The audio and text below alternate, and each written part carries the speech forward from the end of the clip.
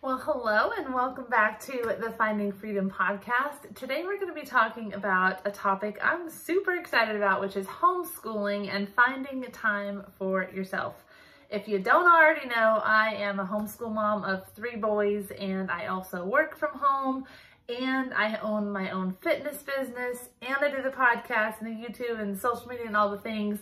I am a busy mama, and it's very important to me to make time for myself so that I then can pour into all of the other areas that I serve in. And so this question is one that I'm excited to talk about, to answer for you guys, because I live it every day, because making that time for myself is really important to me. And I feel like it's biblical, because we can't pour into everybody else if we're not first pouring into ourselves. And I'm a big, firm believer in that. And if you disagree with that, I'm sorry, you're not going to sway me, so don't worry about that. But today we're going to talk about that and some of the ways that I homeschool and find time for myself. So we're going to dive right in. The first way that I am able to homeschool my kids and still make time for myself is I wake up early. And part of waking up early, I guess I'll give you like a sub portion of this. Part of waking up early is actually going to bed early. I can't go to bed at midnight and expect to wake up at 5 a.m. It's just not going to work, right? And so I have to make sure that I go to bed at a decent hour, usually around 9 o'clock. So then by 4:45, when my alarm's going off, I've had quite a bit of sleep. 7.5 to 8 hours of sleep is my sweet spot. I would say 6.5 to 7 hours is more of my sweet spot.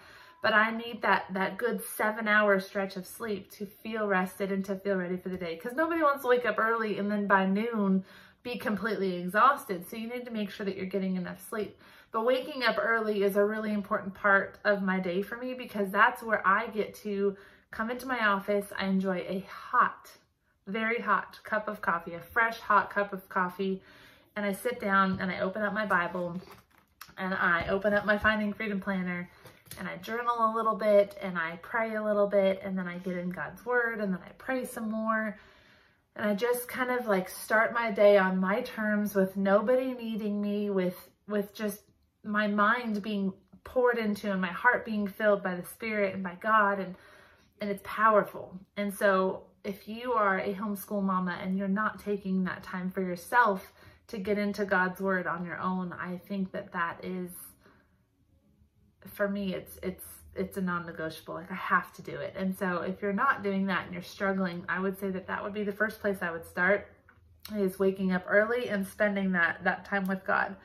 The second thing that I do, I'll go back to this. Once I wake up early, then I am, I have my quiet time, I have my prayer time, I pour myself a second hot cup of coffee, and then I get into some work for the day, because again, I work from home, and so I have to get some things done. I have to maybe prepare homeschool lessons. I do a lot of that on the weekends. But I just have usually about an hour after my quiet time before my kids start waking up. They're pretty early risers. And so I will spend that time getting some work done for the day, getting myself prepared for the day in whatever way that might be, and just doing the things I need to do. And sometimes I'll just sit and watch YouTube videos, or I'll sit and scroll Instagram and just or read a book. Like, it's not always productive Sally over here, or productive Polly, I guess would be the right term for it, doing all the things. Like, sometimes I just sit and enjoy a cup of coffee and I watch a YouTube video, or I get some worship music on and I just sit and relax, or I read a good book. But waking up early is a really important part of my day for me, so that I can be filled up. So when my kids wake up, I'm excited and I'm ready to go, because I'm already filled and ready to take on whatever the day has for me. The second thing that helps me with finding time for myself is creating a routine. And so part of that, like I said, is waking up early. But as soon as I wake up and then I go through my morning routine, I have another routine that comes after that as my kids start to wake up. I spend some time with them, snuggled up on the couch or wherever I am. We'll watch a couple shows together maybe. I'll read a book while they're watching a show, but we're all kind of snuggled up together. And then after that, I get ready for my workout. I feed us all some breakfast, and while they're finishing breakfast, I go outside, I get my workout in. And then once I come in from my workout, I'll finish having the rest of my breakfast, because I don't want to work out on a full stomach. So I'll eat half of my breakfast and then another half after my workout. and then I go shower and get ready. I ask the kids to go get ready while I'm showering, so they're getting themselves ready for the day. And again, that's fine. That's part of finding time for yourself. I guess I would add that in as an extra tip that wasn't in my notes, is helping your kids to become self-sufficient. And so they know how to eat breakfast, how to rinse their dishes and put them in the dishwasher. They're 7, 5, and 3. They know how to get themselves dressed, brush their teeth, brush their hair. And then once they're done with those things and make their bed, then they can start playing while I'm finishing up getting ready. And so part of finding time for myself is helping my kids be more self-sufficient so that I can take time for myself. So I've had my quiet time, I've gotten my workout done, I've also spent time with them. Now I'm showering and getting myself ready for the day while they're playing and just being kids, right? And so they know that routine. They know that that's how things go, so they know what to expect. And they're not perfect with it, and we're not always perfect with our routine, but there's a consistent flow that we follow where they just know what the next thing is. And so when I ask them to do it, they kind of already knew it was coming, and they are more likely to just go do it. When it's new, it's hard at first. You have to kind of build that discipline and that consistency, and that'll take time.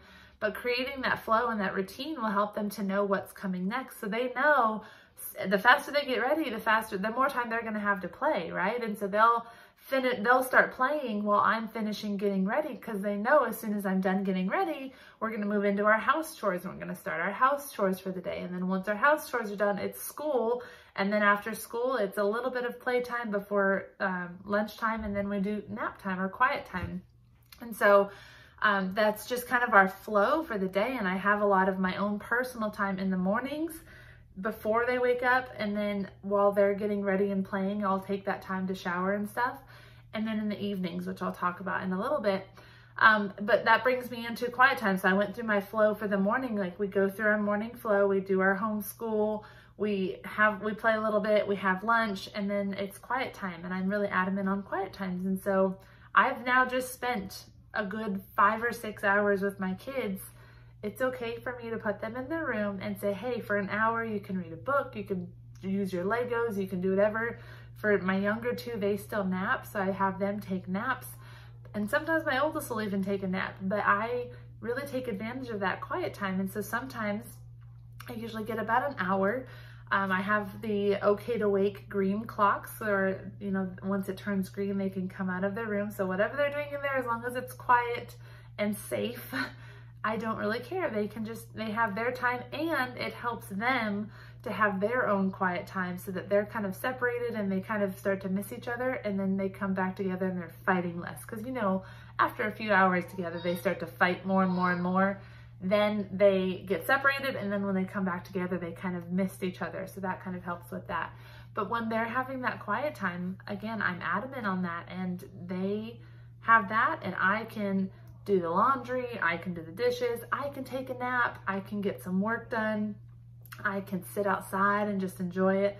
That's where I get my time for me, is by making sure that they have that time for themselves to be quiet and just relax, and then I can go be quiet and just relax and do whatever I need to do.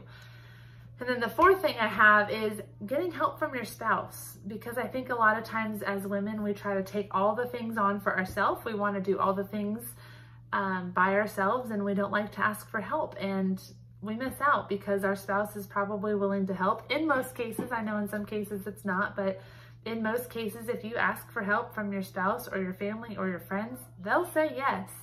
And so asking for help and saying, hey, I need your help in XYZ capacity. I need you to do the dishes tonight with the kids so I can go have 5 minutes to just breathe, or go take a bath.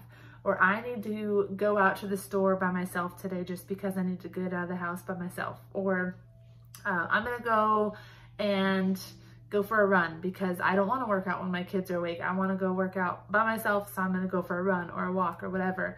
But asking your spouse for that time, or when your spouse is home in the evening, saying, hey, after dinner, I'm gonna go take some time to myself to go read a book, or do whatever you want. It doesn't matter what you do. I don't know why I keep giving examples, but go do what you wanna do. You go do it. Your spouse takes the kids for 30, 40 minutes, maybe an hour, and they're with them. And then you come back, you're refilled, you have your family evening together, and you move on with the rest of your day. And so asking for help is not a bad thing.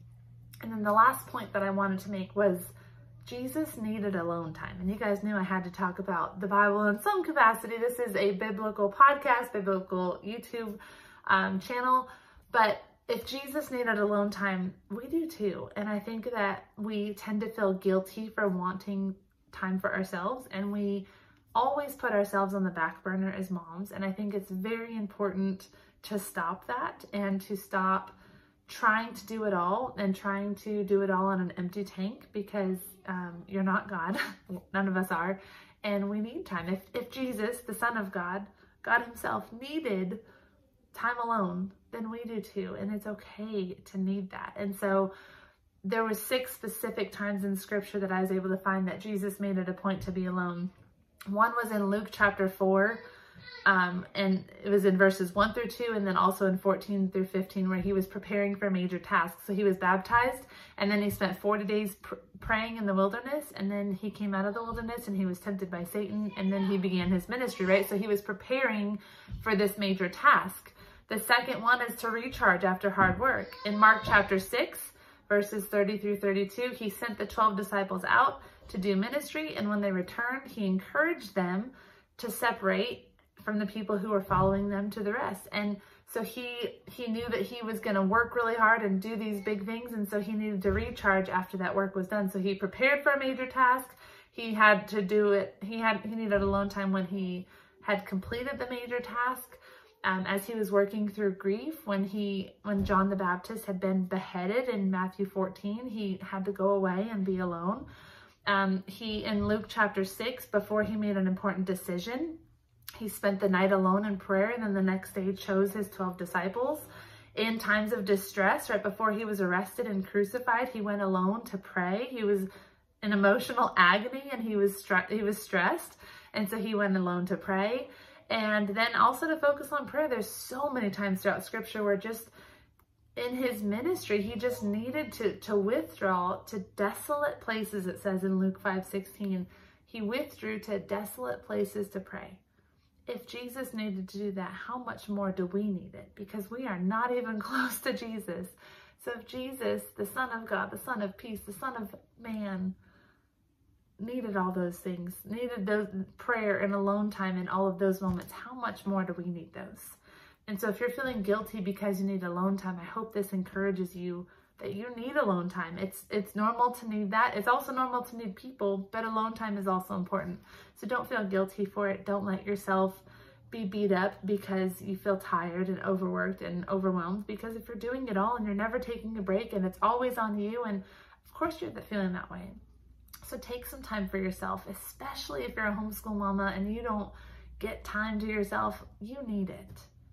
And I hope that this will encourage you. I hope this episode will encourage you to take that time and really start to ask yourself how you can create it for yourself. Maybe you don't have the time right now. How can you create the time for yourself? Maybe you can wake up early. Maybe you can go to bed a little bit later than your family and your quiet time is in the evenings. How can you establish some sort of quiet time for your kids, or get a babysitter once a week to have some time to yourself? Whatever that might look like for you, only you know that. I can't give you the answers. I can only share what works for me.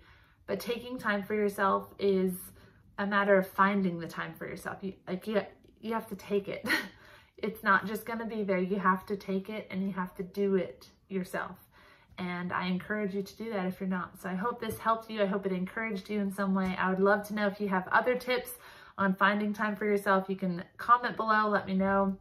And as always, if you like this episode, make sure that you give me a rating, review, comment, subscribe, all the things. I love hearing from you guys, and I love knowing what episodes speak most to you. And when you do those things, it also helps other people get to hear this message as well. So thank you guys for being such a great audience. I'm grateful to get to be here with you, and I hope you have a fantastic rest of your day. I'll talk to you later. Bye, guys.